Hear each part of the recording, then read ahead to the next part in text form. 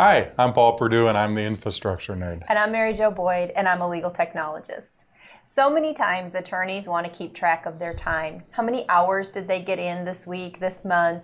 Did they get them all in? Do they have any changes to make? If they have another staff member putting them in, did they put them all in and get everything that they wanted to bill? And not just the attorneys, the managing partners, the administrators, they need to keep track of this stuff too. Absolutely. If only there were some sort of report that we could run that would tell us this information. There is one. It's actually the recap of hours report in Tabs.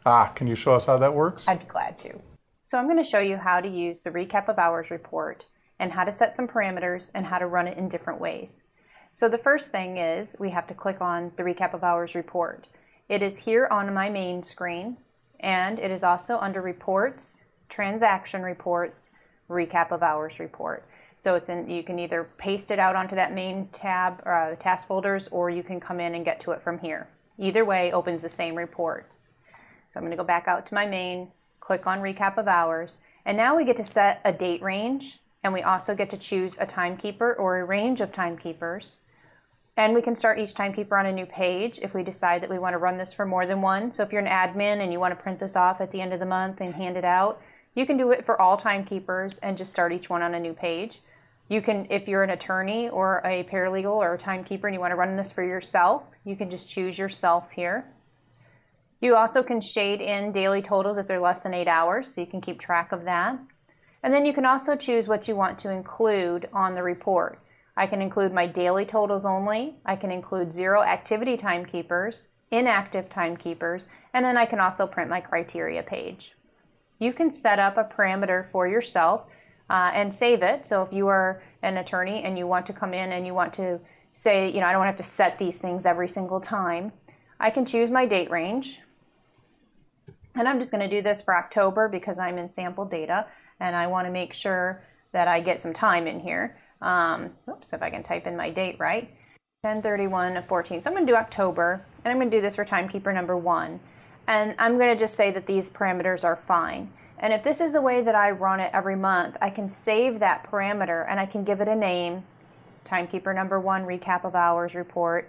And then next time I come in, all I have to do is hit load and choose that report instead of sitting there and choosing these timekeepers and setting all my different selections. But for this example, I'm just going to go ahead and run this. I'm just going to put in for October, timekeeper number 1, and I'm going to say OK. I'm going to just preview for our example today. And you'll see you'll get this nice calendar view of all the time that has been put in for Michael Jensen. So down here, I have the 8th, 0.2 of billable, and I have 0.2 non-billable. So it's going to show me both billable and non-billable on separate line items. And then all the way across to the end, I'll have a total for the week. And then at the very bottom of the report, I have a total for the date range that I selected, in my case, for 1 month. So I know that I have a total of 54.83 billable and 0.2 non-billable. If I wanted to see what this time consisted of, I can click on it. Anything I can highlight that is highlighted in yellow is drilled down, and I can go and look at these entries. So 7.5, I want to know what consisted of that 7.5 hours on the 14th.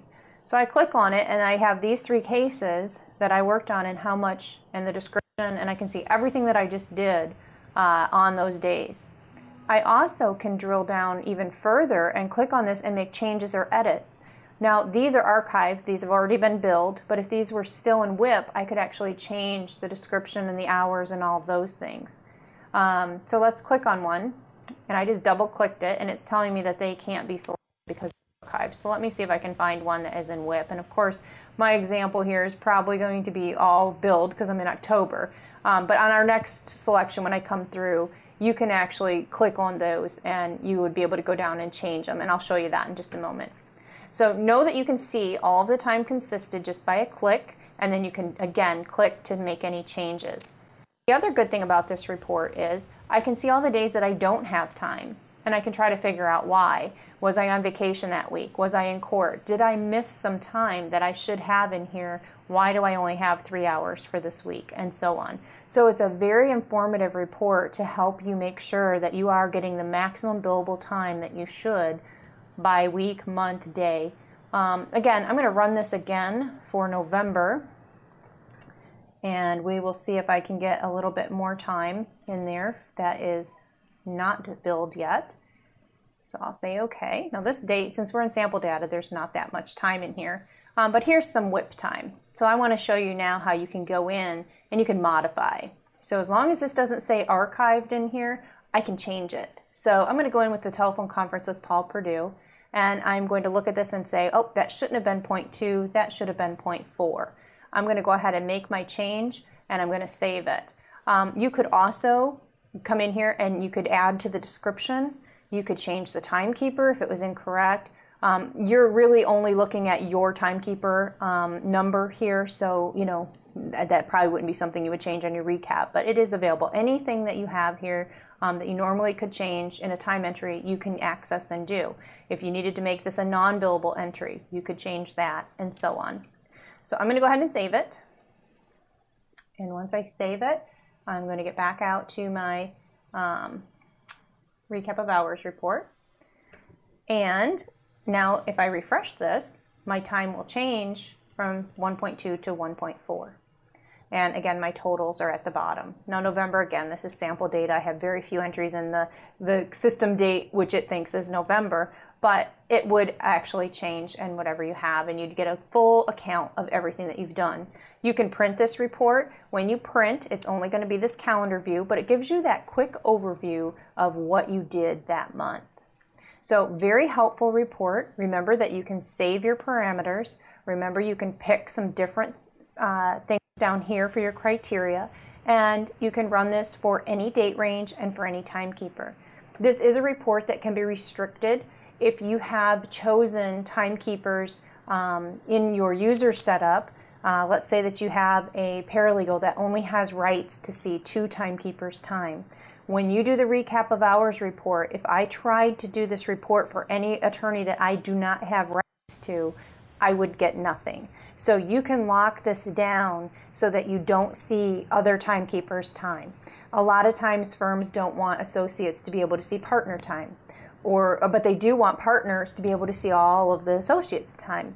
So these are all things that can be set up in system configuration, and you can also block this report completely. So if you don't want any of the attorneys to have rights to this and you just want your administrator to be able to do this, you can restrict this one report and say that they don't have rights to it. So there you have it, the recap of hours report. And that's just one more way that we can help you to worry less and practice more.